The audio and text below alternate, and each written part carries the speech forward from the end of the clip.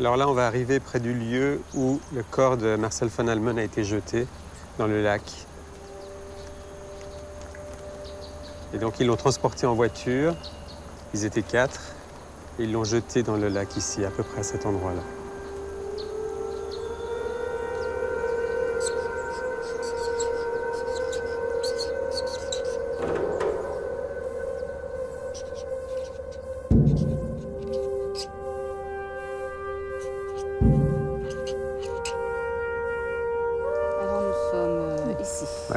Le Beathausen. Voilà. Donc ici, c'est Interlaken. Il habitait ici, près de Unterseen. Et puis, ils ont tué Marcel ici. Dans les ruines d'un château. Ouais, c'est les ruines d'un château. Et ensuite, ils ont pris leur voiture pour venir jusqu'ici. Ils ont laissé le corps et ils l'ont jeté exactement à cet endroit dans le lac. Dans cette Suisse de carte postale, 4 jeunes ont tué leurs camarades à coups de barre de fer. Cela a fait la une de tous les journaux. La victime avait 19 ans. Ce fut un choc dans la région. Personne ne comprenait comment ces adolescents qui se connaissaient depuis des années ont pu commettre un meurtre aussi horrible.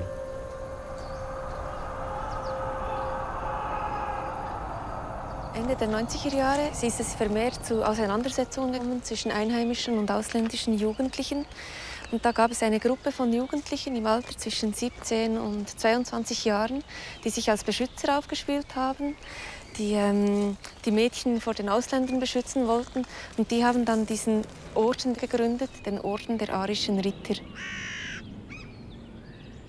Sie waren nicht Mitglied bei den großen rechtsextremen Organisationen. Dann haben sie sich aber kundig getan im Internet, auf der Homepage von Blood and Honor. Dort haben sie sich angelehnt und dort Material bestellt, Musik bestellt, Fahnen bestellt, auch die SS-Rassenkunde. Sie wollten, dass die rechtsextremen Organisationen europaweit vernetzt werden und träumten von einer Gesellschaft mit weniger Regeln und vielen Freiheiten, von einer besseren Gesellschaft der besseren Schicht sozusagen. Ils rêvaient d'un monde qui mêlerait musique et nazisme. Ils devaient prêter serment, s'engager toujours plus. Ils s'étaient donné une règle du secret absolu vis-à-vis de l'extérieur. C'est pour avoir brisé cette loi du silence que Marcel a été condamné et exécuté.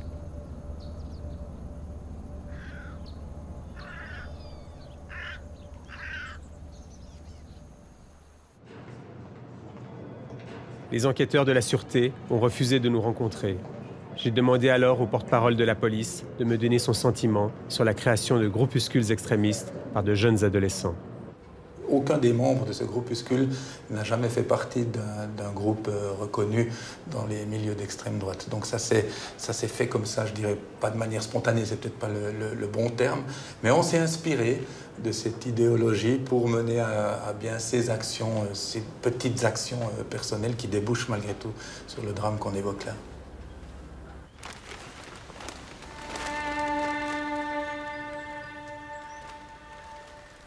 Die Leute in Unterseen, die waren sehr überrascht, dass das geschehen ist, haben sie gesagt. Viele Leute haben gesagt, sie hätten nicht gemerkt, dass es diese Gruppe gegeben hat. Aber ob es denn auch wirklich stimmt, ist eine andere Frage. Wahrscheinlich hat man das schon festgestellt. Es gab auch Schmierereien am Schulhaus, rechtsextreme Schmierereien. Und man hat es ja zum Beispiel eben dem Opfer Marcel von Allmen auch angesehen, dass er eine rechtsextreme Gesinnung hat. Dass es aber so weit kommen würde, hat natürlich niemand gedacht. Das war eine Überraschung für alle, eine sehr schwierige Überraschung. 3 ans après la mort du jeune Marcel von Allmen, tué à coups de barre de fer près du lac de Thun, le verdict est tombé. Le principal accusé, âgé de 25 ans, cette année, les militants d'extrême droite ont frappé un grand coup sur la plaine du rekindling. Ils ont réussi à se faire accepter par le reste de l'Assemblée et ont même entonné sous les applaudissements. La justice s'est prononcée dans l'affaire de l'assassinat du jeune extrémiste de droite Marcel von Allmen. Susciter des vocations nazies chez quelques jeunes Alsaciens. En l'absence d'arrestation, 400 ont été condamnés dans les cimetières juifs. Régulier de Skinhead interdit en Allemagne. An attempt to assassinate the French president Jacques Chirac. 3 ans après, les meurtriers de Marcel von Allmen ont été condamnés. Au procès, la piste politique a été occultée. Le crime d'Interlaken a rejoint les faits divers aux nouvelles. Et si on regarde de plus près, si on recherche ce qui relie ces faits divers, il y a un nom qui revient dans l'affaire d'Interlaken, dans l'attentat contre Chirac, dans les manifestations en Angleterre, Allemagne ou Suède. C'est Blood and Honor, véritable réseau semi-clandestin.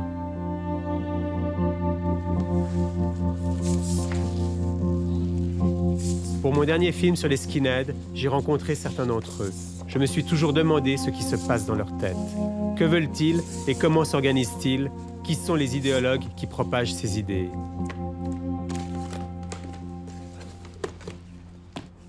Ce projet de film a débuté le jour où j'ai reçu cette cassette de Krigsberichter envoyée par les naziskins suédois. J'ai enfin des images pour comprendre le monde dans lequel ils s'enferment. J'ai décidé alors de faire ce documentaire afin de comprendre ce qui se passe aujourd'hui.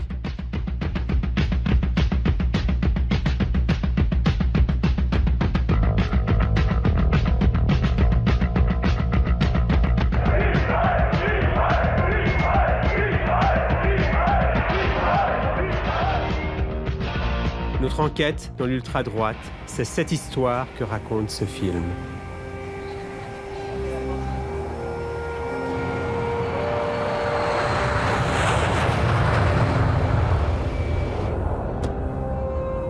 Ces images de Krigsberichter nous emmènent à la recherche de leurs auteurs dans leur pays d'origine, la Suède.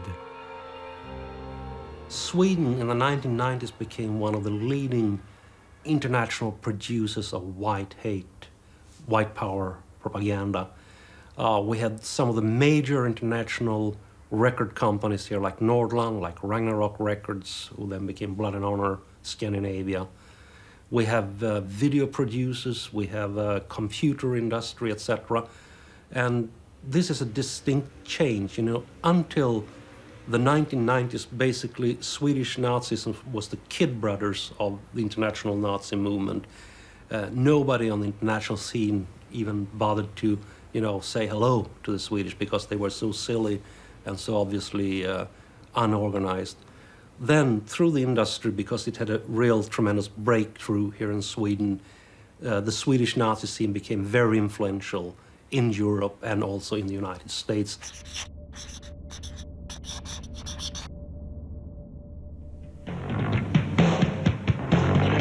Hello, welcome to Krigsbericht 5.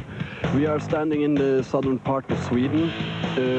Behind me is the castle for Blood and Honor Scandinavia, our headquarters. And behind me we have the band Vinland Warriors from Canada.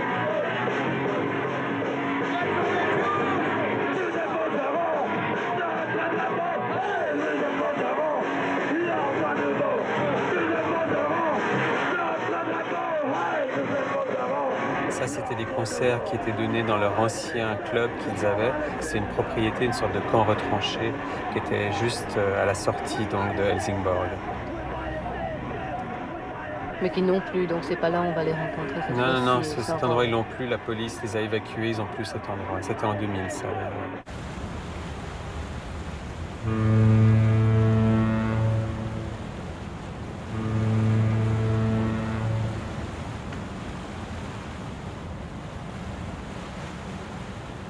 Ce petit monde ne m'était pas étranger. J'avais déjà filmé des concerts en Suède et certains de ces visages ne m'étaient pas inconnus. Je me souviens de cet été 2000 où, avec l'autorisation de Yasa, un skin, j'étais resté quelques jours dans leur camp pour rechercher des documents sur la musique skinhead. Juste après mon arrivée, la police avait fait une descente dans le camp et leur matériel avait été saisi. C'était ma deuxième rencontre avec ce Yasa, dont l'identité a été révélée dans les principaux journaux suédois comme étant l'un des 62 nazis qui menacent la démocratie. Depuis, lui et ses amis s'étaient fait plus discrets.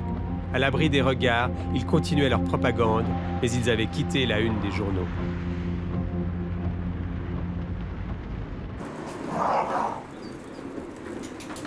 Yasa, personnage incontournable, archiviste des images du passé et monteur des images du présent. Il est l'auteur de cette vidéo Krigsberichter. Il a longtemps hésité avant de nous rencontrer et d'accepter de nous recevoir chez lui.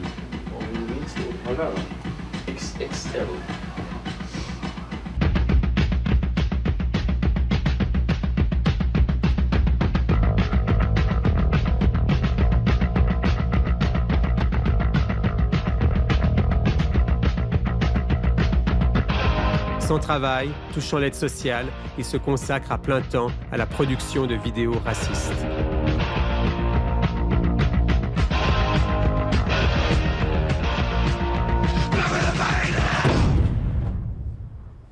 tell me why this video Kriegsberichte?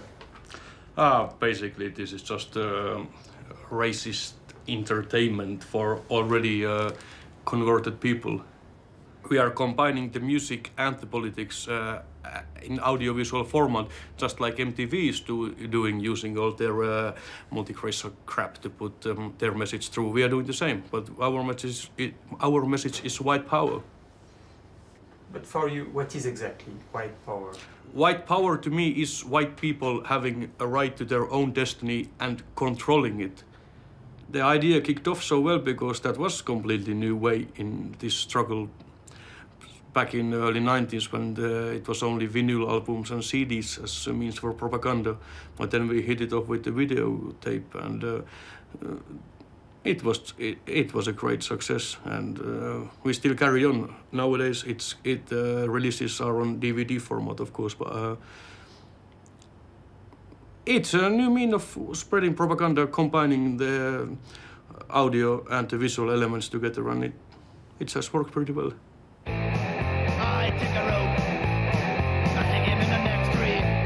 Kriegsberichte, ou correspondant de guerre, est un mélange de musique, bière, politique et Troisième Reich. La cassette propose un style de vie raciste, un univers parallèle qui n'est sûrement pas éloigné de celui imaginé par les jeunes néo-nazis d'Interlaken.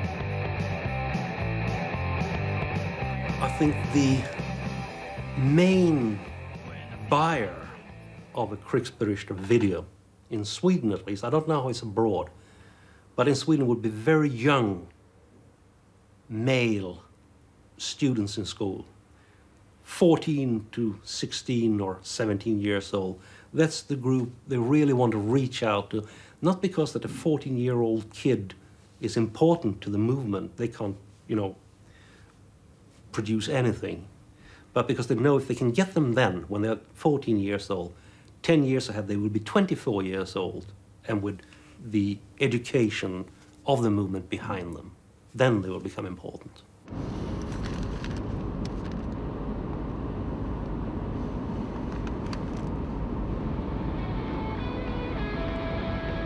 En Suède, Blood and Honor s'est structuré en de nombreux petits groupes régionaux qui organisent des concerts et des manifestations. L'idée principale étant de former des jeunes en tant que soldats nationaux socialistes. Jimmy est leur chef. Il vient de faire une année de prison pour des actes de violence contre des militants antiracistes. Ce week-end, un concert était prévu dans sa petite ville et la police les surveillait étroitement. Yeah, we can go up and look into them. Okay. And what is the situation exactly with the police? The police is just observing for the moment. And do you know who is the chief of the police here? Yeah, I know who he is, but he's not here. But that is the command car, so he's probably sitting in there. Okay. All cooks are past. Okay. So just to understand what's happened today. Yeah, they will just be observing and keep everything calm, they say.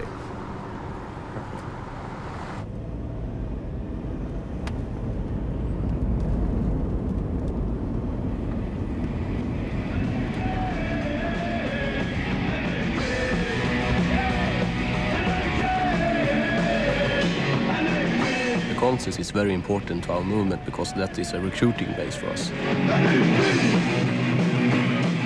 They can't ban a concert, but they can do it harder for us. The police is trying to cancel all the locals and making lives tougher for us because they know about the concerts and know why we have them, so that is why they want to stop them.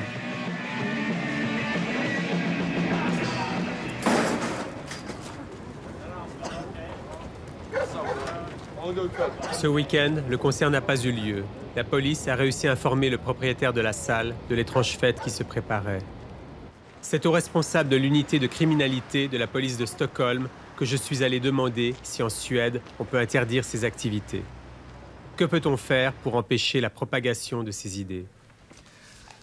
They are allowed to have meetings. They are even allowed to have concerts, but they are not, it's not allowed to wear Nazi marks on their sweaters or what it is, T-shirts or so on. It's not allowed. It's not allowed to scream Heil Hitler or do the mark. It's not allowed. But as long as their, for example, concerts are held on without these overdues, they are allowed, yes. Yes, they are also allowed to have meeting on streets, markets, and so on, as long as they don't commit a crime.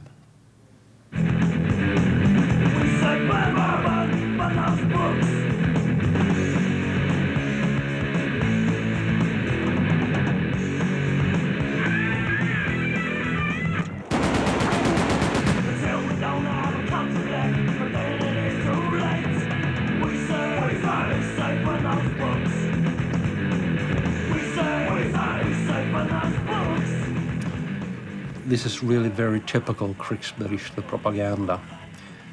In every video that they have put out, they are threatening or intimidating somebody. It might be a manual how to blow up a car owned by a Jew. It might be black people, immigrants, anti-racists. There's one video where a number of Scandinavian anti-racist grassroots activists are being mentioned and specifically targeted in the same manner that the Swedish Prime Minister is being targeted here. It's nothing new. This is staple propaganda by the Nazis of Sweden. No comments. But what was the reaction of the Swedish society with this kind of video? What makes you think there was any reaction? I mean, to my knowledge, no government official, no police investigation has taken place. Nothing has been said about this video from democratic authorities in Sweden. It's never been prosecuted. It's never been convicted of anything. And as far as I know, I don't think even the Swedish government is aware of the fact that this kind of material is being produced in Sweden. On entend, on voit, mais on fait comme si on ne savait pas. Cette réalité dérange et on préfère essayer de l'oublier.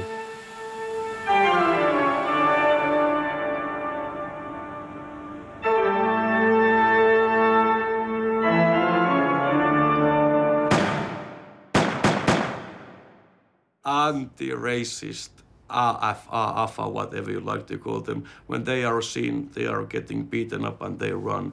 There is nothing much more to add about them. Pathetic fucks.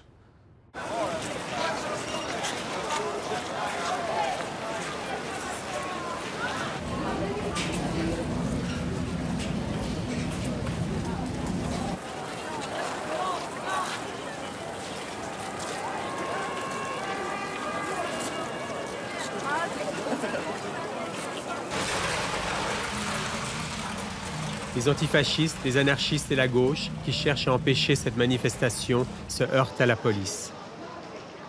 La petite ville de Salem est devenue symboliquement un lieu de confrontation entre l'extrême gauche et l'extrême droite. If you're going to take photos, do it behind the police car or on the other side of the fence, please.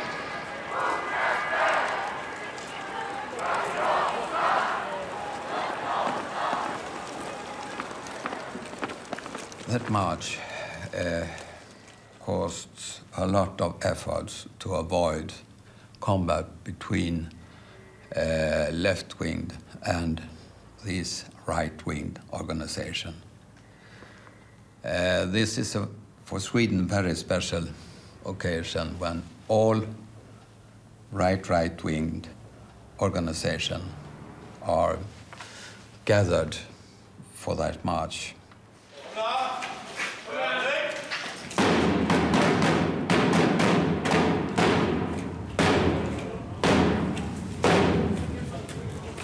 Les néo-nazis utilisent le prétexte de cette marche à la mémoire d'un skinhead tué pour organiser un rassemblement qui attire les sympathisants de toute l'Europe.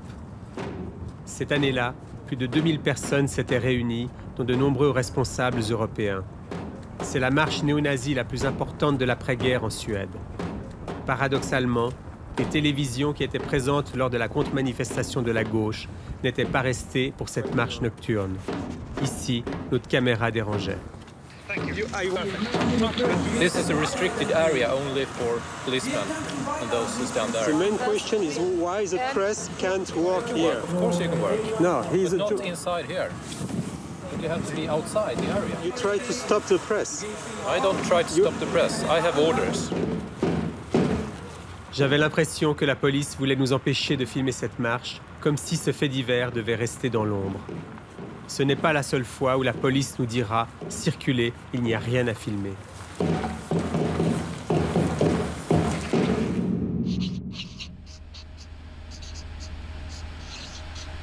Si en Suède, les extrémistes néo-nazis peuvent encore s'exprimer, en Allemagne, la situation est totalement différente. Allemagne, où la question du nazisme est toujours restée une question sensible, difficile à évoquer. Ici, le gouvernement a adopté la législation la plus sévère d'Europe afin d'empêcher le retour des démons du passé. En Allemagne, le mouvement Blood and Honor a été interdit par le ministre de l'Intérieur, mais un parti d'extrême droite, le NPD, est entré dans un des parlements. Greetings, mates. This is Jens of German Kraftschlag. We are here with Schweizer in Sweden to update the last interview we made in issue number 4 of Kriegsberichte.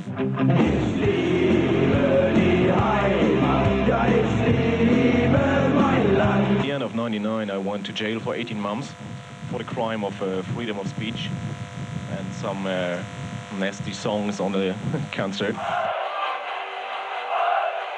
Kraftschlag ist, glaube ich, schon sehr lange im Geschäft und eine der führenden deutschen White Power Nazi-Bands. Es ist ein verdammt großer Markt. Es ist verdammt schwierig rauszubekommen, wie groß der Markt ist. Man kann versuchen, das so ein bisschen an Zahlen festzuhalten. Wenn wir zum Beispiel in dem Punk- oder im Oi-Sektor auf der unpolitischen oder auf der linken Seite CDs veröffentlichen, sind wir mittlerweile bei Veröffentlichungen, die 1000 bis 3000 Exemplare pro Band im guten Fall betragen. Wenn eine bekannte Rechtsrockband eine CD produziert, dann sind die Stückzahlen um ein Vielfaches höher. Ich schätze, von sehr bekannten und alteingesessenen Bands wie zum Beispiel Kraftschlag ist eine Auflage sicherlich bei 10.000. Blood and Honor ist weltweit gesehen sicherlich die wichtigste Organisation. Es geht nur noch international. Sie werden in Deutschland wahrscheinlich schwerlich irgendwelche Presswerke finden, die rechtsextreme CDs drucken, Druckereien, die rechtsextreme Publikationen, Flugblätter, Magazine drucken. Man muss also, glaube ich, ins Ausland gehen. Und im Ausland, gerade im Osten, durch die Öffnung eben, gibt es dort sicherlich Möglichkeiten, günstiger und auch einfacher diese Sachen zu drucken und herstellen zu lassen. Und durch Reexporte und durch die EU werden die wieder ins Land geschleust, ja.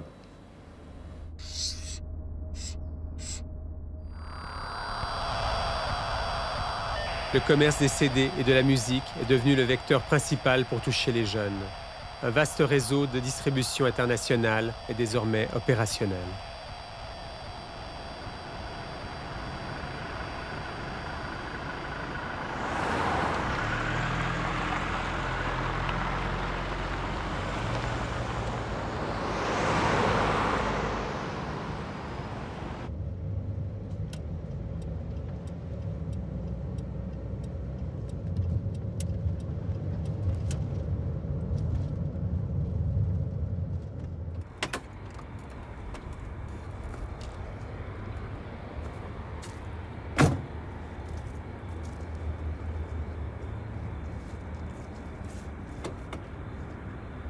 Explain what is this CDs? It's for selling during the concert. What are? Yes, this is our CDs that we are selling. A couple of it only. Yeah.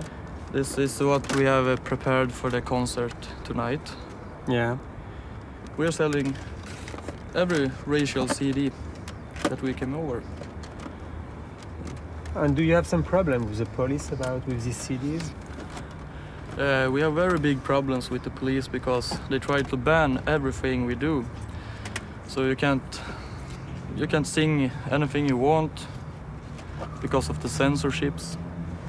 I also got 2 months in prison because I sold Lanzo CDs once. The German band that are in jail now because of their songs. Oh yeah, and it's forbidden in Sweden? Yeah, most of it. Most of their songs are 2 months, and I only sold 9 CDs, and that was enough.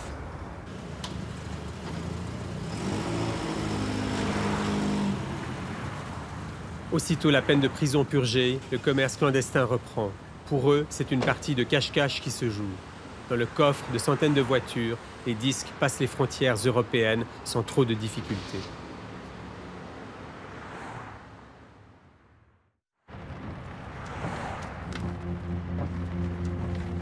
Les néo-nazis, grâce à leur réseau international, arrivent à contourner les lois en vigueur dans leur pays. La question de l'interdiction revient de manière régulière. Faut-il interdire certains groupes, interdire certains propos, interdire certains symboles? Cette question, il fallait la poser au Centre européen de recherche et d'action contre le racisme et l'antisémitisme. Je ne suis pas certain, pour ma part, que le phénomène soit traitable prioritairement sous l'angle juridique et par le biais de l'interdiction. Parce que l'interdiction, qui effectivement au plan moral se justifie parfaitement, et qui permet à chacun d'être en paix avec sa conscience, a une conséquence qui est finalement dommageable. C'est que l'on trouve toujours les moyens de la contourner. Donc on va toujours essayer de se réunir dans un pays qui est un peu en retard en termes de législation ou dont la législation est plus souple. Et puis on cherche de nouveaux moyens de diffusion. Et puis on a une envie encore plus forte de transgresser le tabou, parce que finalement c'est quand même de cela dont il s'agit au final. Pour beaucoup de ces jeunes, voire de ces très jeunes, qui partent à un moment donné dans la mouvance skinhead et néo-nazi, il y a évidemment une part de conviction. Je ne veux pas dire du tout qu'ils font semblant, qu'ils n'y croient pas, mais c'est quand même avant tout une manière d'extérioriser une révolte contre l'ordre établi, une manière de transgresser ce qui est finalement, dans l'Europe d'après 1945, le tabou suprême, c'est-à-dire tout ce qui touche au nazisme et au génocide. Come on, boy, and get yourself tattooed. Hey, Joe, you hooked us cake with your dreams of world domination. We fight until the glorious end, and this end is your extermination.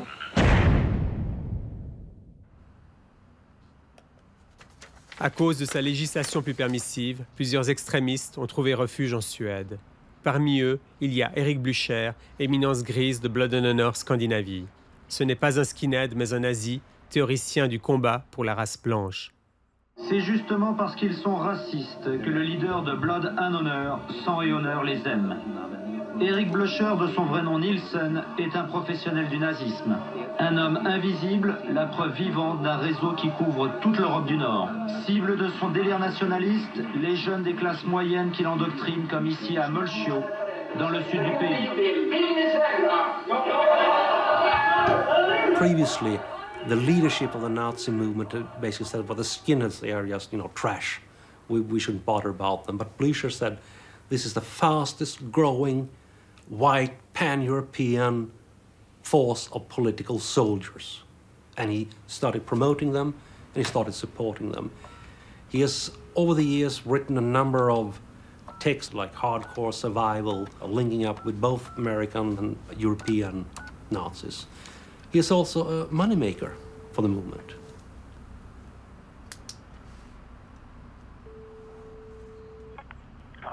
Hello, Erik Blücher? Yes. Yes, this is Daniel Schweizer. I call you regarding our appointment in Helsingborg. Yes, I know that you want to tape this now. So I want to talk to you first before we do that.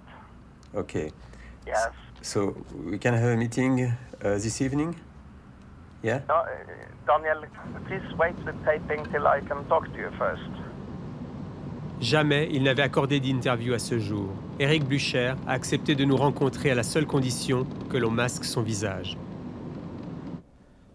Our duty is not to create some sort of lifestyle, but rather to do politics. And that is why getting political, getting realistic, and getting onwards is the main thing now. L'interview a tourné court. Blücher n'avait pas envie d'en dire plus devant une caméra. Ses derniers mots ont été « Don't be over-intrusive ». Il ne reste que ses textes sur Internet ou ses livres pour parler à sa place. Comme théoricien du mouvement, Blücher a traduit et adapté les théories racistes américaines et il a anticipé la globalisation en créant Blood and Honor Scandinavia, puis en participant au développement du mouvement dans les anciens pays du bloc de l'Est, Ukraine, Pologne, Serbie. C'est un go-between, celui qui fait maintenant le lien avec les néo-nazis américains.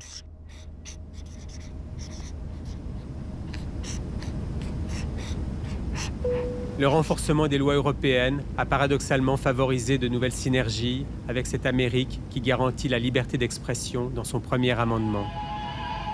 Si dans les années 60, les Noirs ont gagné leur place dans l'Amérique contemporaine, tout cela reste fragile. La ségrégation raciale a été abolie au Sud, les Noirs sont des citoyens à part entière, mais 50 ans après les luttes pour les droits civiques, les nouveaux racistes élèvent la voix pour proposer un retour en arrière. Depuis les années 80, les groupes de l'ultra-droite sont cités dans de nombreux faits divers contre l'État et la démocratie. Le plus spectaculaire fut l'attentat contre l'immeuble fédéral à Oklahoma City et la mort de 168 personnes, dont de nombreux enfants. Mais l'Amérique de l'après-11 septembre semble avoir déjà tourné cette page de son histoire. On ne se préoccupe plus des ennemis de l'intérieur. Officiellement, la menace est ailleurs. Bush a d'autres démons à chasser. In the period following the civil rights movement, the Black Power movement, the anti-war movement, there was a real sort of backing off from the very flagrant, blatant expressions of racism. Over the last 10 to 15 years, well, maybe 20 years, from the time of Reagan, Bush 1, including during the Clinton years, and certainly now during Bush 2, they've really taken the gloves off and people are articulating things that 15 or 20 years ago they would not comfortable saying. So I think the situation is worsening in the United States.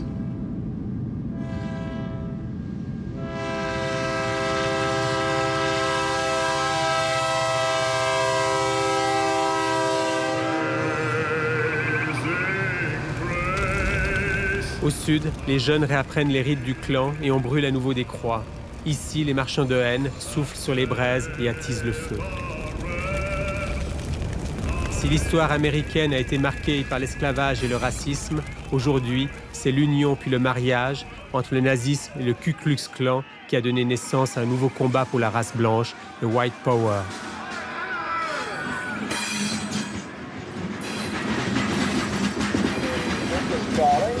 White Aryan resistance calling. White Aryan resistance calling. The first thing a white man must do is get rid of this phony compassion guilt trip. And then you become a racist. Le premier leader que nous avons voulu interroger est Tom Metzger, mais comme il a exigé d'être payé pour répondre à nos questions, nous avons renoncé à le rencontrer. Ancien responsable du clan, il a créé sa propre organisation. Comme Blücher en Europe, Metzger s'est très tôt intéressé aux skinheads et il a été le premier à les recruter pour en faire des nazi-skins. Susan, the leader of the White Aryan Resistance, denies having anything to do with the bombing of the federal building 3 months ago. And tonight in Fallbrook, he told me no one affiliated with his group is responsible either. None of my friends had anything to do with that. What a ridiculous deal, throwing a Régulièrement, son nom est mis en cause ou associé à des faits divers violents aux États-Unis. Diffusant auprès des jeunes les idées de la résistance sans chef, il a développé le concept du loup solitaire, le Lonely Wolf, théorie qui favorise la création de petites cellules secrètes où des individus seuls peuvent passer à l'action.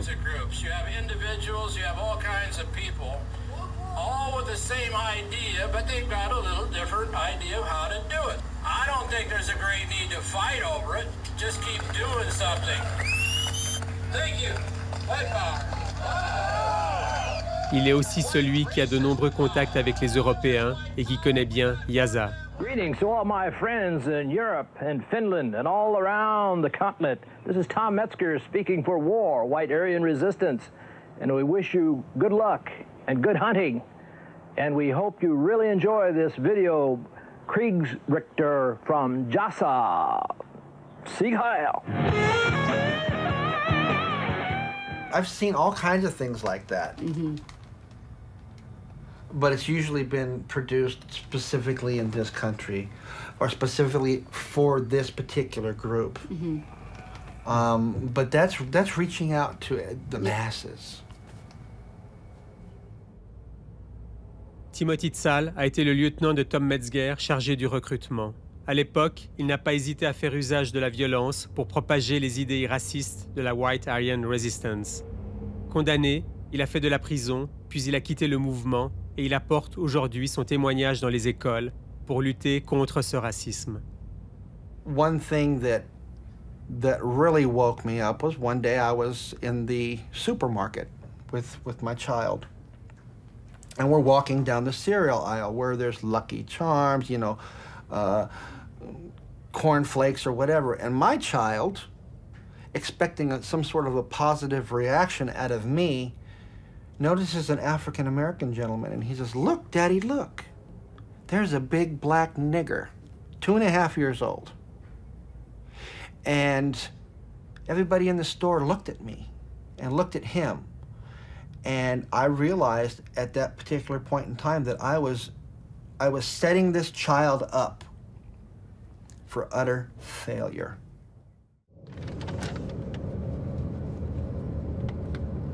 Alors là, on va arriver près de Denison, là où habite Bart, dans son quartier.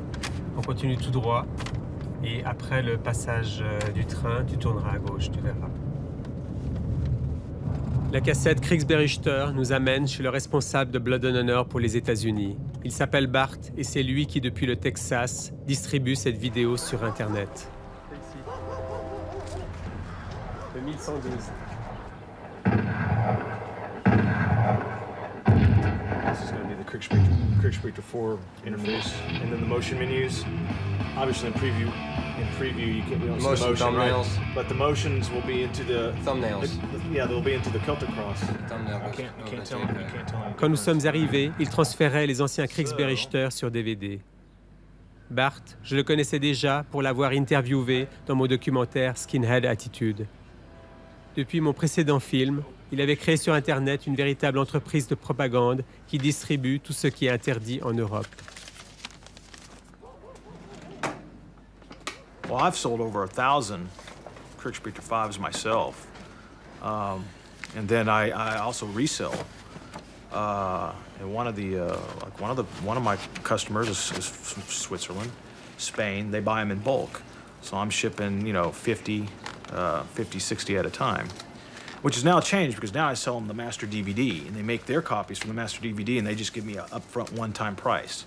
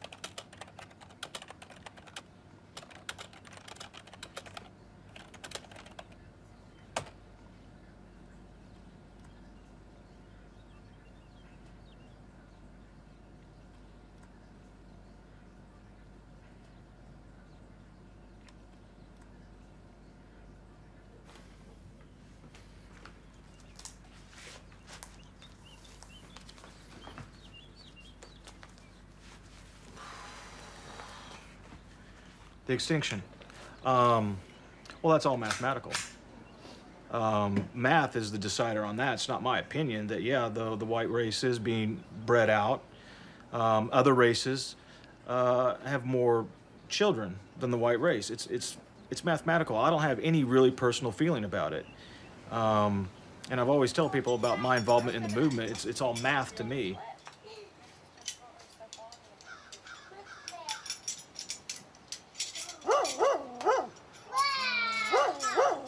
Ils se servent des statistiques qui prévoient que les Blancs seront en minorité aux États-Unis dès 2050. Si avant ils parlaient de supériorité de la race blanche, aujourd'hui ils parlent de disparition. Ils se posent désormais en victimes. I have my own personal weapons, and I register them like I'm supposed to, but I'll use them. I have no... It's a matter of life or death for me. And as I said, it's not something that's tangible that I can touch and see right in front of me, but it's all around me, that that instinct that, you know, at any moment or over the course of time even, my color, my look, my heritage would not even be acknowledged. It would just cease to exist. Oh, it's in the back of, It's right there in the back of the van. it's in the back of the van with lighter fluids in it. What? Don't make me talk a bit like you do. Avec la peur de l'altérité, les groupuscules américains ont développé une vision pessimiste de l'avenir. Ils s'entraînent alors pour le combat, la survie de la race.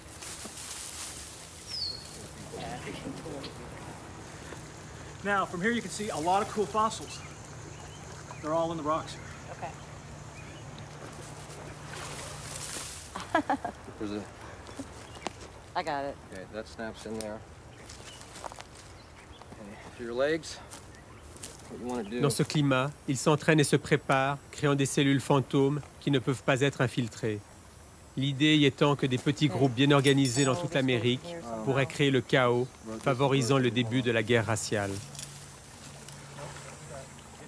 Leaderless resistance is the perfect way for a radical movement to move around and act without anyone ever knowing who really did it. And the leaderless resistance was one of the main things that brought me closer into the movement, because that idea was so perfect and right. Okay, I got it. The way I went down was go to your right. Positioning themselves for the great earthquake. If it comes, they're there to be a multiplier for the problems. And if it doesn't, they pull back, reconstitute their message, and go out and do it again. I think that's the other message for us to understand about the so-called lunatic fringe. These are people devoted to a vision. They do believe. They have a worldview. They live their life by that. They spend their money. They raise their children in that way. And that's deeply, deeply troubling and tragic in terms of every democratic society. What did Nick's t-shirt say? Stupidity should be painful? A firewood. Fucker. And there was people there right before us because all that shit was warm, you know? Yeah.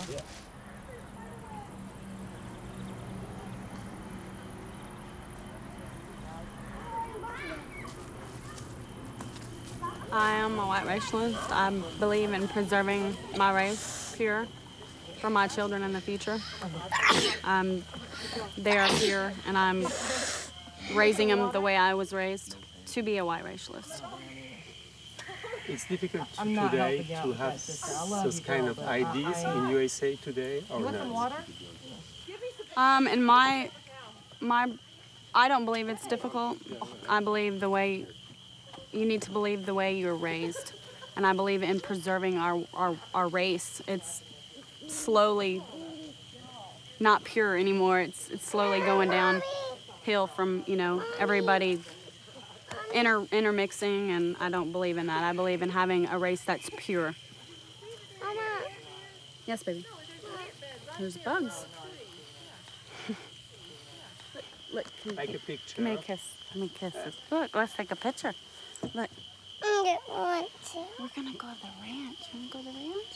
Okay, you gotta do this so we can go. Look.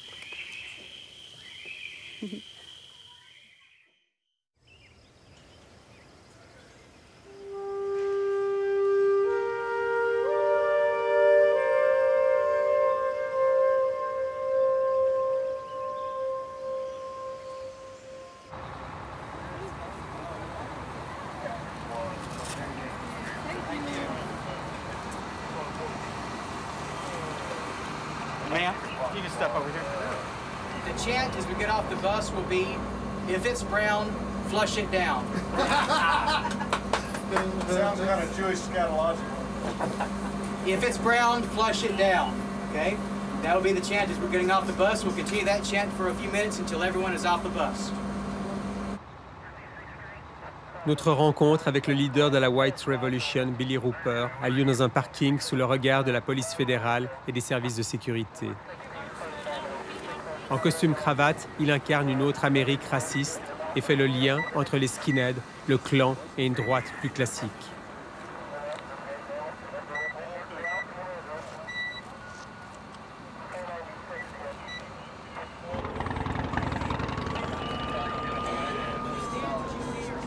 White Revolution a organisé ce rallye à Topeka, au Kansas, contre l'anniversaire de l'abolition de la ségrégation raciale dans les écoles.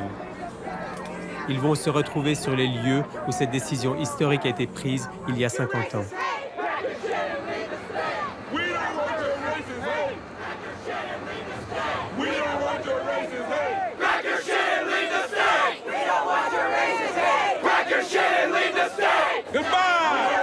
If it's brown, flush it down. If it's brown, flush it down. Go in peace. Go in peace.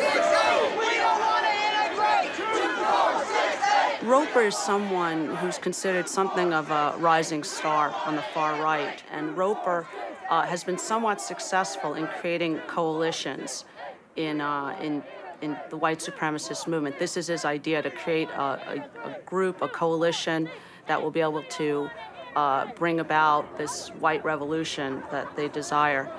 The problem for Roper is that even though he's much better educated and more articulate than many of the white supremacist leaders right now, he's someone who is going to come up against, and already has come up against, this infighting that goes on all the time in the white supremacist movement. And we saw that this past weekend. A group that was part of the coalition, the National Socialist Movement, backed out because they were asked not to wear Nazi uniforms.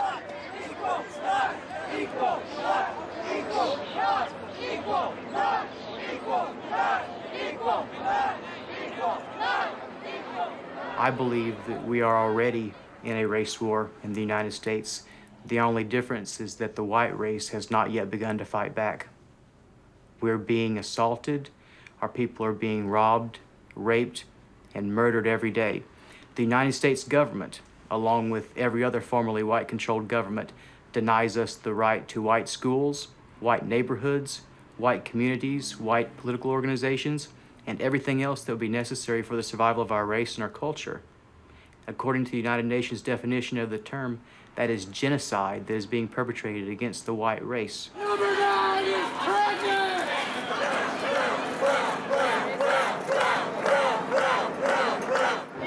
We are here because we believe that discrimination is wrong. Yeah, everybody's. And integration started here, and it goes worldwide.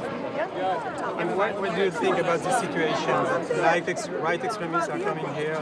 I think that they need to go back home, honestly, and don't come here ever again. Yeah, that's how it is. And it's a shame, you know, considering that after 50 years of this historic decision that we're still having this type of issues coming around, so yeah. And do you think a new generation of right extremists are growing up now? Or? As far as the new generation, I would have to say yes. As the country becomes more diversified and as the world becomes more global, yeah, I see it as more extremist and more dangerous. We see that now with our political leaders and their views and everything like that also, so yeah, definitely. So they're on the verge of being able to form an actual electoral party in the United States. We're fairly concerned about that. And that's the baseline situation. If you want, like, something more in... I need for you to go back over to your side now. He's on this side. He's a photographer. He came down. No, he came. Sir, no, I'm not going to talk to you. From the press. Yes, and you rode down with the bus with this group. You need to go over to this group now. And that's why I'm trying to move you back. You need to move back over, sir. But we want to make interview to the other side. I understand. Too. You can do that later. You need to move to the other side now, sir. What was it? Probably Bill. You're back. You don't have enough of my picture? Come on. Go back.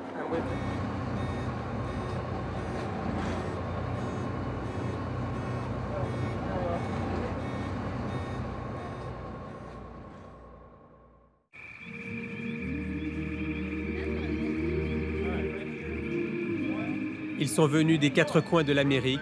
Dans une ambiance familiale, ils nouent des contacts et organisent les prochains rendez-vous. Scott's got the marker. Scott? His grace Scott needs hath a marker, brought me Scott. safe thus far. And grace It's not right. Look, we're the world's minority. We're the world's precious minority. We're 8% of the world's population. It's a dark planet. It's a very dark planet, and it's getting worse. All in history, it had stated where Israel was always at war with other races, when nobody would obey the laws of God, see. And that's what we're trying to get back to prevent a holy racial war, that this wouldn't take place by getting everybody to wake up to the laws of God. If they wake up to it, there's no problem. But if they don't, there is one coming. Plusieurs d'entre eux appartiennent à des églises extrémistes ou à des sectes religieuses. Parmi eux, il y a le pasteur Butler, le père fondateur de la nation aryenne et prêtre de l'église de Jesus Christ Christian.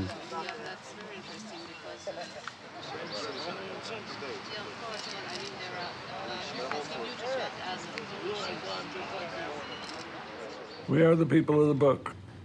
We're the ones who have violated the laws of the book. We're suffering the punishment of it now. This is why we're in the state we are, the political situation, the secular view of history. We're under domination right now. We are our Father's children.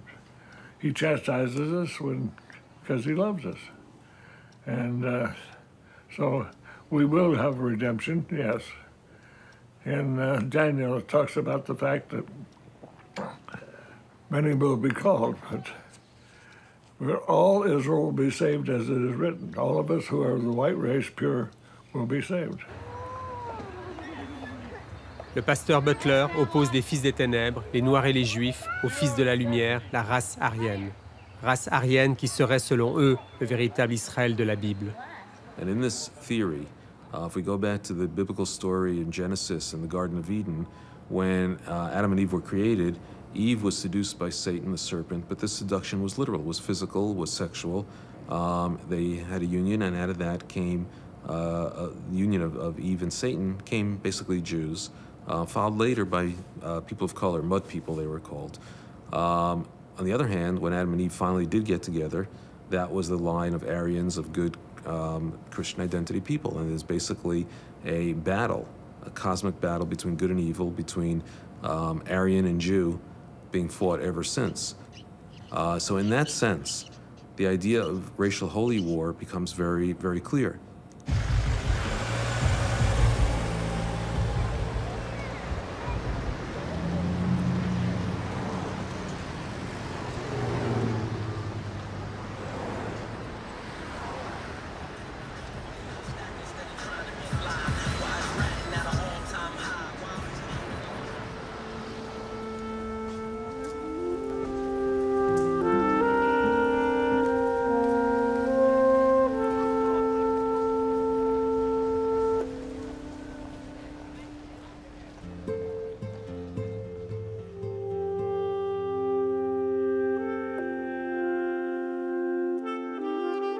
Ces images de citoyens américains qui posent face à l'objectif avec leur drapeau sont le résultat du voyage d'une photographe.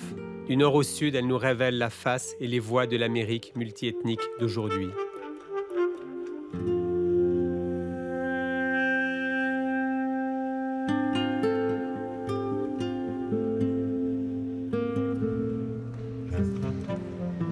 He's really great. I met him in Louisiana, and he was working as a temporary worker in a sugarcane refinery.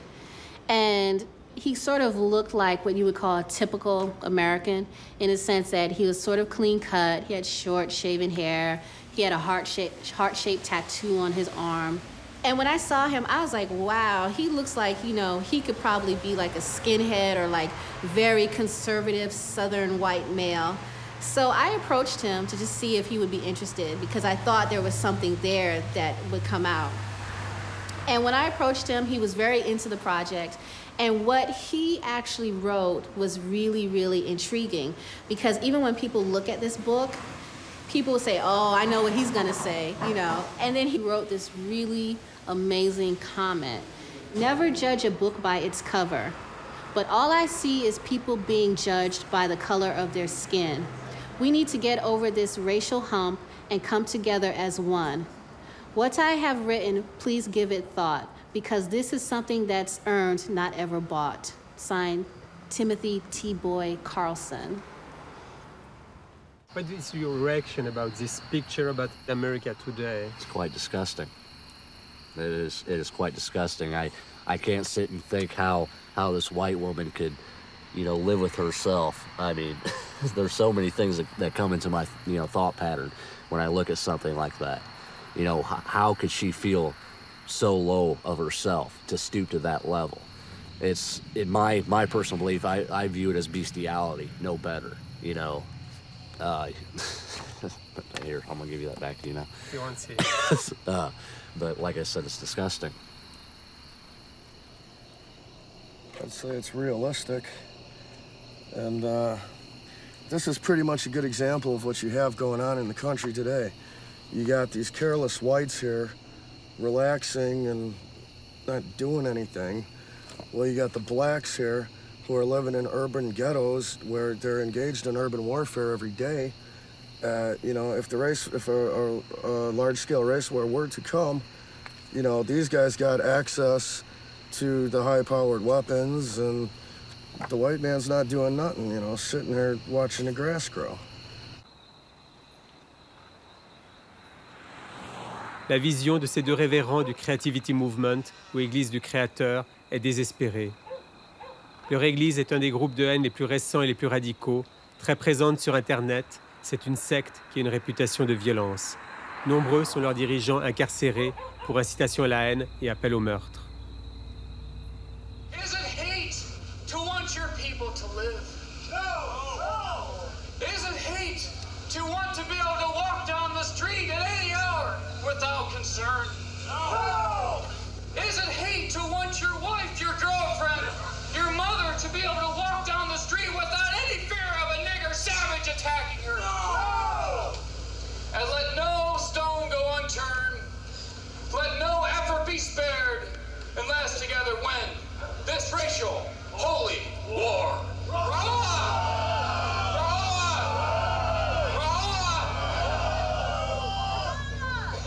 La guerre raciale est justifiée par une injonction divine. C'est le bras de Dieu qui guide leur combat, Racial Holy War.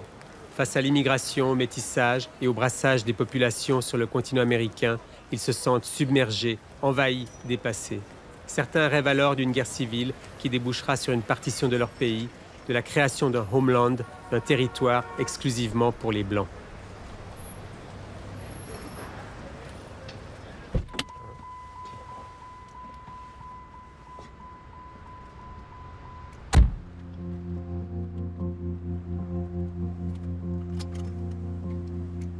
Grâce à certains de nos contacts, nous avons été informés qu'en Pennsylvanie se préparait un rassemblement important avec les responsables des principaux groupes du White Power.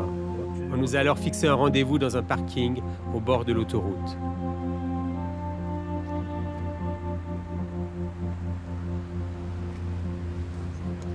Non, ils n'étaient pas au courant. Ils n'étaient pas au courant, donc... Ah bon? Ils ne voulaient pas du tout nous voir, jusqu'à ce que j'ai dit... C'est bien qu'on se présente, voilà, ils ne savent pas qui on est, et Choup n'est pas encore là, et ils vont venir apparemment un peu plus tard. Voilà. Un petit peu de retard. Voilà.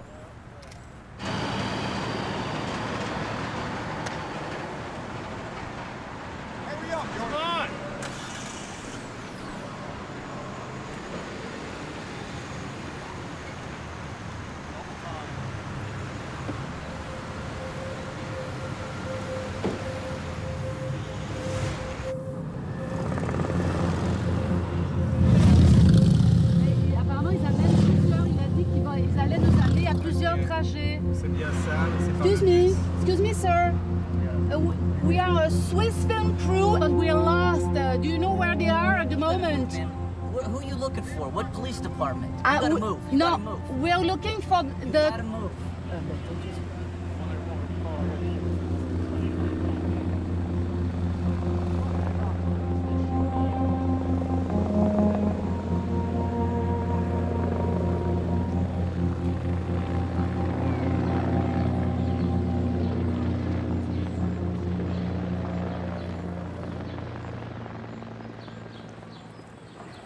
I'll make sure we have a bus. We don't want to walk there.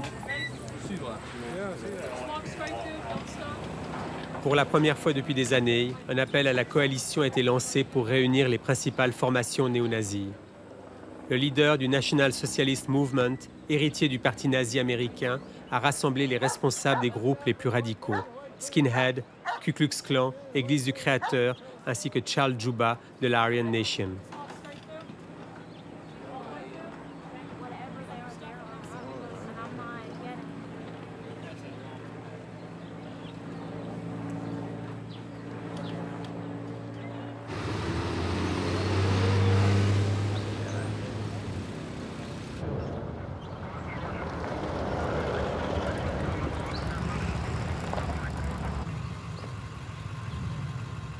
C'est une démonstration symbolique qui réunit uniquement les leaders des groupes sur un lieu historique important en pleine campagne.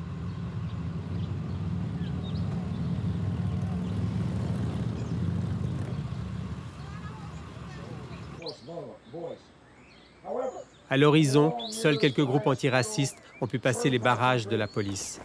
Ici, les extrémistes jouent avec les symboles en se réunissant 237 ans après sur la plaine où s'étaient rassemblés les patriotes pendant la Révolution américaine. Symboliquement, ils cherchent à leur tour à réunir les forces racistes pour relancer leur révolution blanche, laissant de côté leurs luttes intestines. Ces différents groupes se rejoignent sur le slogan que leur peau c'est leur uniforme ou que leur peau c'est leur religion. For the right to national self-determination, for our families, for our children, for our nation. Join me, white power! White power! White power! White power! White power! White power! For over a quarter of a century, violence solves everything. When we unite as one, as we begin to do today, I demand that you hear my words that there will not be a Jew left alive in 2005.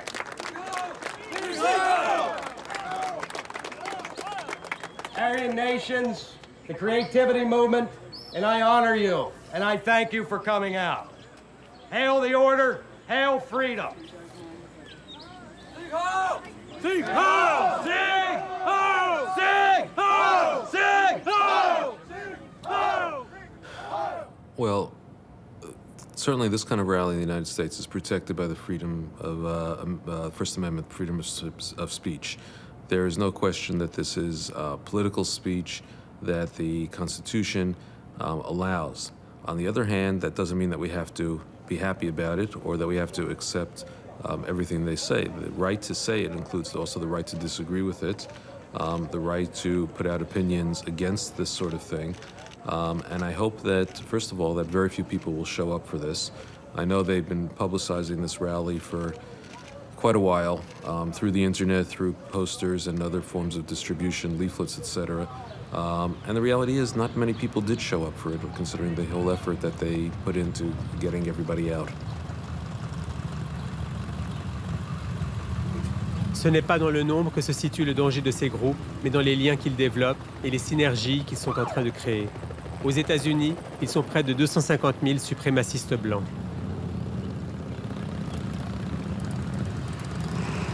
Si nous avons pu tourner ces images de Valley Forge, c'est à cause d'un malentendu. Certains avaient cru que nous étions de leur côté. Quand des responsables ont compris que nous faisions un documentaire, nous étions soudain devenus indésirables. À la fin de la manifestation, il n'était plus question de les filmer.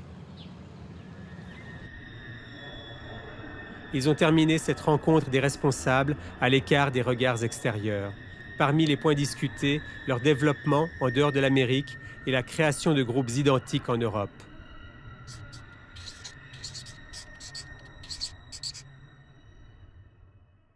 Yes, it could be possible that some part of Europe might be maintainable as a white homeland or a refuge for whites from North America and elsewhere once, if it happens that our countries and nations are lost. It would be a sad thought. We have chapters all over Europe, from France to Germany, from Spain to Greece, from Poland, from Ukraine. We have them all over. and they all have their own chapters, we call it. They have their own churches. Well, the customs people always ask me that when I come back through. Why am I going to Europe, and who did I stay with, and stuff like that. My passport was just filled with stamps and from all around, you know. You should have seen it when I came back from Serbia. Boy, they just, because I brought back a Serbian military jacket, you know, with the eagle and all that, and they're, what are you doing hanging out with paramilitaries? I was like, paramilitaries? Everybody in Serbia has to serve in the military. The whole country is paramilitary. But when I do go to Europe, it's always for some kind of blood and honor event or to meet people. Serbia was a big meeting, international meeting of just so many people. It's almost like these missionaries that go to these other countries to spread the word of, you know, Christianity. That's almost like what I do with Blood and Honors. And there's Mirko, and my friend Nikolai, Russian girl, big Russian really.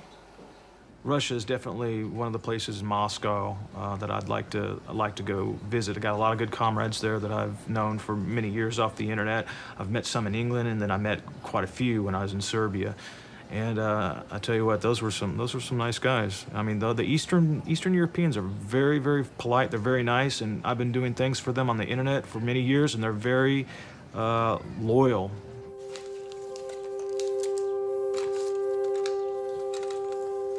Si nous quittons l'Amérique pour la Russie, c'est que le nom de ce pays revient dans chacun de nos entretiens avec les extrémistes américains.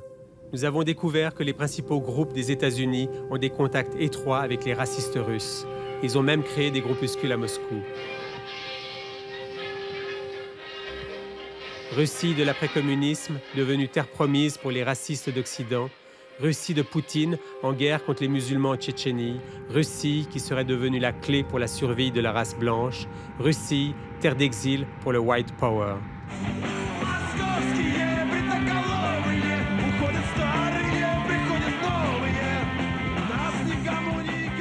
Officiellement, les skinheads sont près de 50 000 en Russie.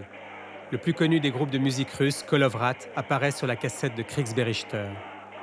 Preuve que la musique n'a pas de frontières, Kolovrat chante en anglais ou en russe et se produit régulièrement en Europe. Les skinheads et les racistes russes ne sont pas isolés, ils font partie des mêmes réseaux. Possible 2 o'clock? Okay, perfect. So what is the name of this cafe? Okay, in an hour. Okay, thank you very much and see you tomorrow. Okay, thank you, bye-bye. C'est Bart qui nous a donné le contact avec les skinheads russes. Le mouvement a réussi à étendre son influence dans les anciens pays du bloc de l'Est. We know Bart, we have a really very good contact with Bart. He is our friend. We saw him on the concert in Serbia last year. Да, где выступали Chink for Attack, Violent Warriors, Battle Flag, сербская очень хорошая наша группа, наши друзья. Барт наш очень хороший друг. Мы поддерживаем наших соратников в США. Сейчас у нас сложилась такая ситуация, что мы открываем организации. Мы сейчас считаем себя как позиционируем себя как Бланхорн Комбатейтин. Соответственно, мы требуем к людям в других городах, чтобы они были комбатейтин, а не просто Бланхорн. Да.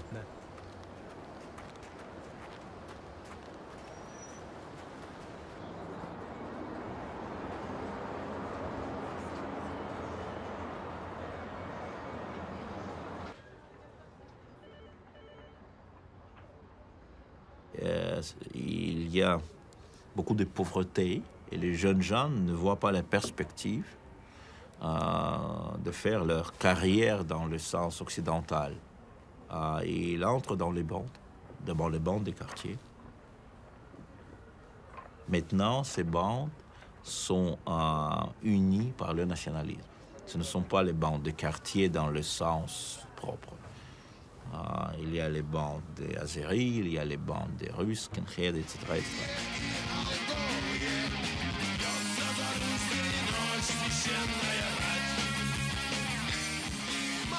Cette nouvelle génération est amnésique de l'histoire.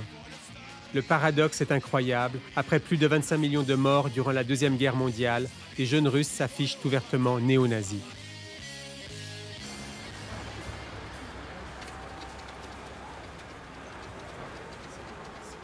C'est au Centre culturel slave de Moscou que le groupe Kolovrat doit se produire sur scène ce soir. C'est un concert clandestin.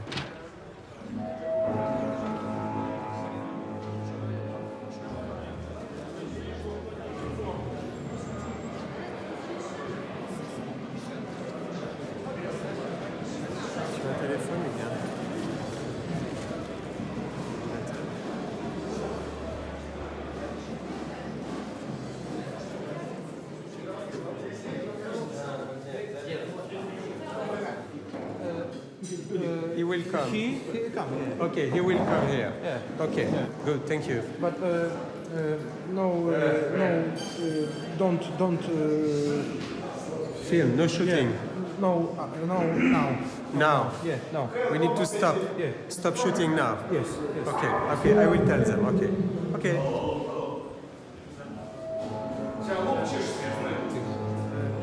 Jean-Paul. Jean-Paul. Yes. Glad to meet you. What is your name? Who are Daniel you? Schweizer. Why you in the cafe and not in the concert hall? Oh, because we are just arrived and we are wanted to so know where is do you one know the guy. program? You don't. Not really, no. So today we have a folk concert, gentlemen, dedicated to Slavic and Russian world. We invite you to folk festival. Okay. And you are wrong to come here. This is just a cafe. Okay. So you have nothing to film here. Thank you very much. Sous le prétexte de folklore slave, on veut nous cacher ce lien avec les skinheads extrémistes. C'est pourtant ici que se retrouvent et se mélangent les différentes factions nationalistes, néo-païens, groupes slaves et néo-nazis. Comme aux États-Unis, ici, les groupes divergents réussissent à se réunir sous le slogan du White Power. Une sorte de préfascisme et de néonazisme se développe sur les ruines de l'ex-Union soviétique.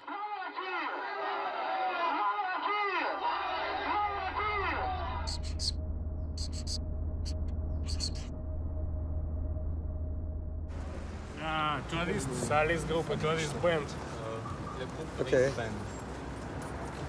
Это Дмитрий из особого отдела по борьбе с неграми. Il représente le département spécial de lutte contre le nègre. Денис. Monsieur Denis. Солист группы Cyclone B. Soliste de la groupe musicale Cyclone B. Ну, это легендарный человек, самоуничтожитель негров.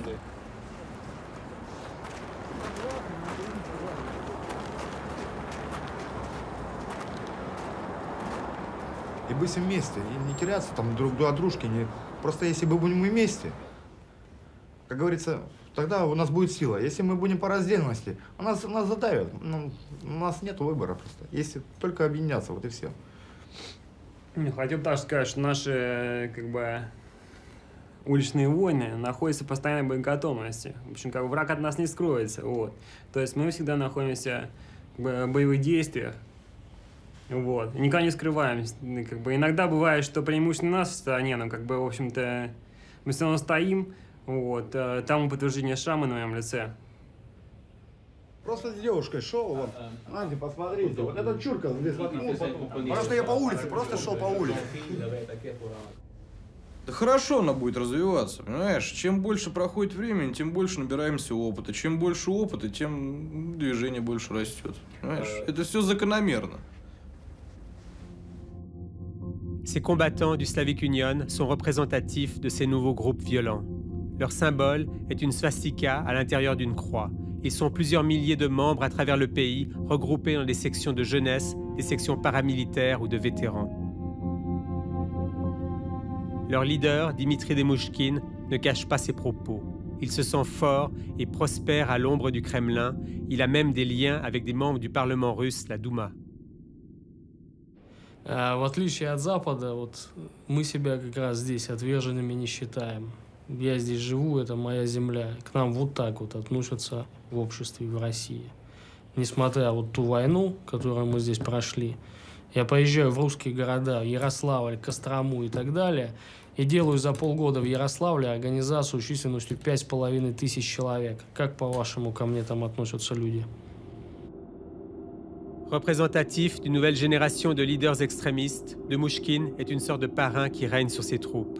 Pour lui, les Slaves ont un rôle à jouer dans ce combat pour la race blanche. Ils sont désignés comme de purs Aryens. Demouchkine se sent fort, car même des prêtres de l'Église orthodoxe bénissent la croix gammée du drapeau de l'Union slave.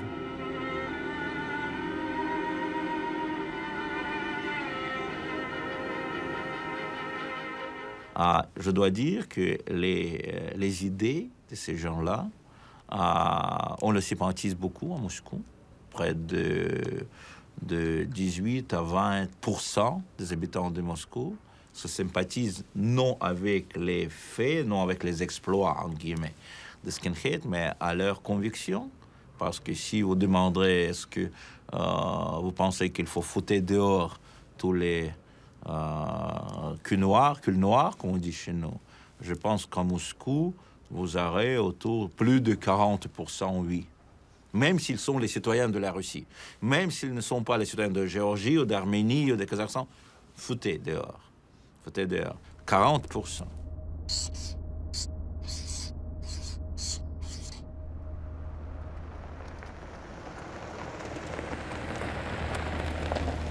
Если мне поставить вопрос, за что, в чем ваша цель, это борьба за славян, мы называемся Славянский союз, или борьба за все белое человечество, я не задумываясь отвечу белое человечество.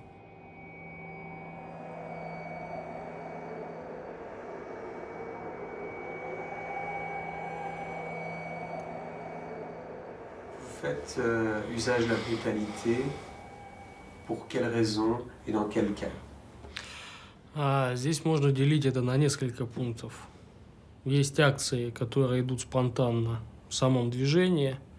Я издал специальный приказ, что ни одна боевая группа, которая планирует какую-то акцию самостоятельно, не ставила никого из нас в известность об этом, чтобы мы не имели ответственности за них, чтобы они сами планировали, сами делали эти акции. И есть второй момент, когда мы решаем, что нужна какая-то акция. Это уже другой разговор. Здесь мы все организуем сами.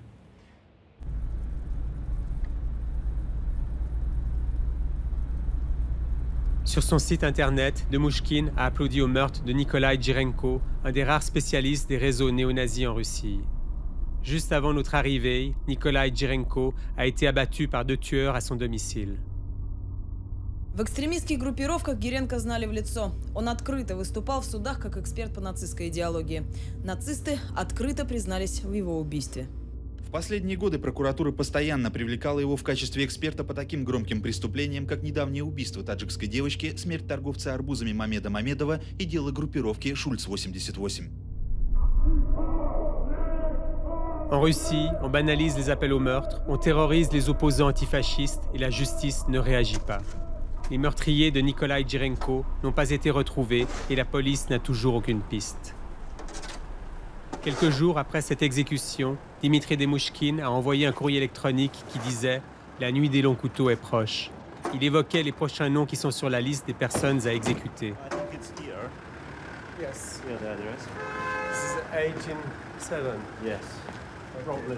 Parmi les personnes à éliminer, il y a Ludmila Alexeyeva, la responsable du groupe de défense des droits de l'homme, Moscou-Helsinki. Здесь это господин Демушкин. Первый раз я вижу фотографию. What is your reaction about this situation? Честно говоря, для меня, мне удобнее жить, не веря в реальность этой угрозы. И я позволяю себе жить именно так, просто не думать об этом. Потому что если позволить себе заразиться страхом, то надо прекращать ту работу, которую я делаю, а я не хочу этого делать. Я хочу продолжать ее. По нашей Конституции преступления на почве национальной или расовой ненависти, это есть специальная статья в Конституции, это отягчающие обстоятельства. Но, может быть, потому что судьи тоже ментально близки к скинхедам, но обычно они стараются квалифицировать это как обычное хулиганство и дают самые мягкие наказания. Очень редко это бывает реальная утрата свободы. Обычно это условные наказания. Чаще это условные наказания. La justice détourne son regard. Il n'y a pas de statistiques sur les crimes racistes commis en Russie. L'attitude des autorités est ambiguë. Le pouvoir se joue des craintes de la population en évoquant les menaces sur la sécurité publique et la stabilité du pays.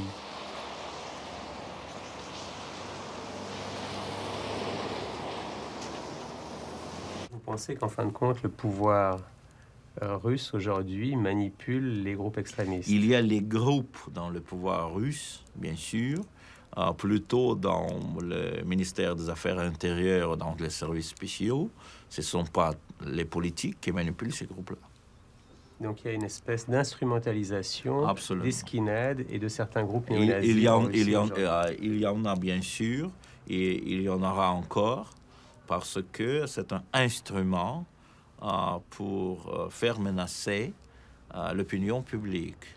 Russian society is sick.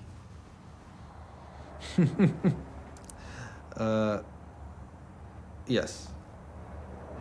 Yes. That's infiltrated with the xenophobia. That's infiltrated it's sick the virus of xenophobia. It's sick the virus of readiness to express their hate. Most of Russians are not hatred, but they are ready to support. Les groupes racistes profitent de la faiblesse des institutions et n'ont plus peur de se montrer au grand jour sur la place rouge. Leur succès et le poids qu'ils ont dans la vie civile russe est préoccupant. Я встречался и с Милошевичем в свое время, и со многими, кто готов был себя позиционировать или добиваться каких-то целей.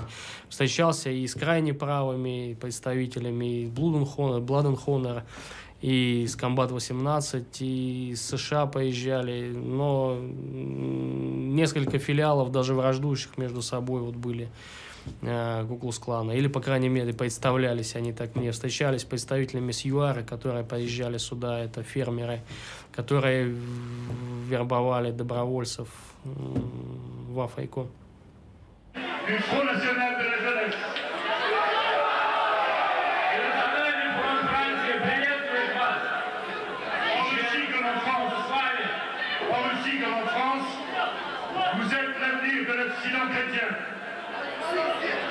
В России, так же как во Франции, за вами будущее.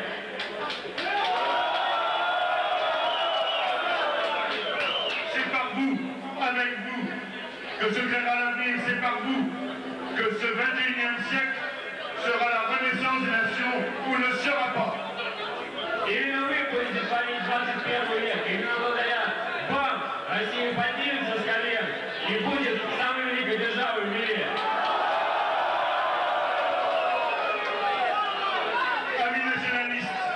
Le travail est immense. C'est sur vous qu'il repose. À tous, bonne chance, bon courage et à très bientôt, j'espère.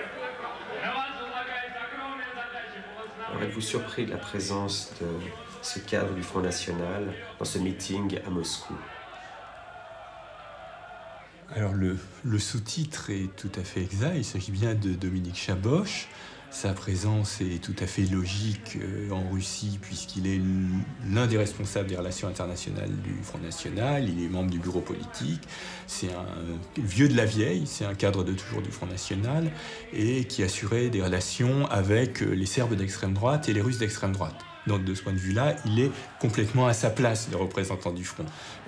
Ce qui est un peu étonnant, c'est qu'ils tiennent dans cette assemblée-là, devant des gens qui tendent le bras, un discours de soutien, de sympathie, et avec lesquels il a l'air effectivement en phase.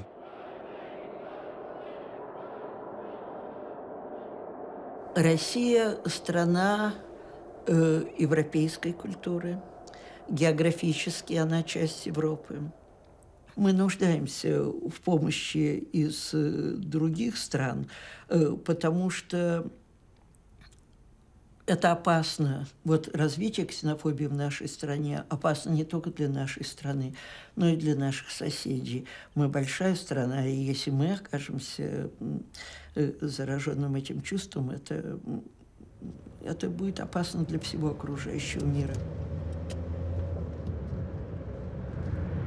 Il est très inquiétant de voir que des partis d'extrême droite européens envoient des émissaires en Russie, tandis que le Parlement européen tente de légiférer sur l'interdiction des symboles racistes, les groupes néo-nazis tissent leur toile d'araignée. Les promoteurs de ce projet d'empire blanc dessinent les contours d'une nouvelle carte. Le NPD en Allemagne n'hésite pas à inviter les racistes russes de Pamiat.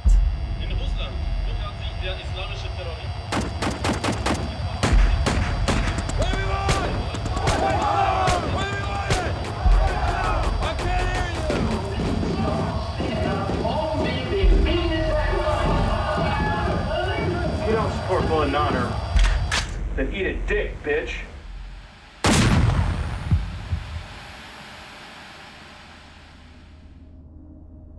Le White Power a comme objectif de créer le chaos social pour provoquer l'effondrement des démocraties.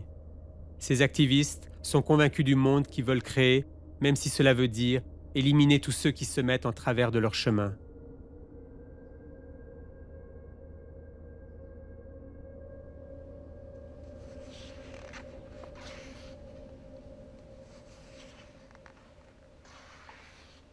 Face à cette haine, on peut se sentir impuissant.